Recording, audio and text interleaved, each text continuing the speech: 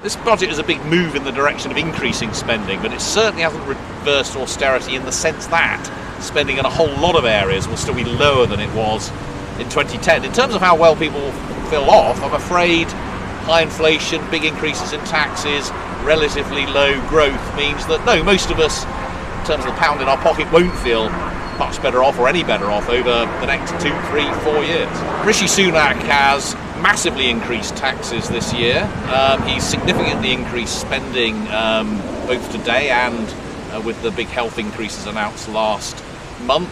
He's taking the size of the state in terms of taxes and spending to record levels. So this looks quite surprising in many ways for a Conservative Chancellor, at least in the tradition of what we've seen since the 1980s.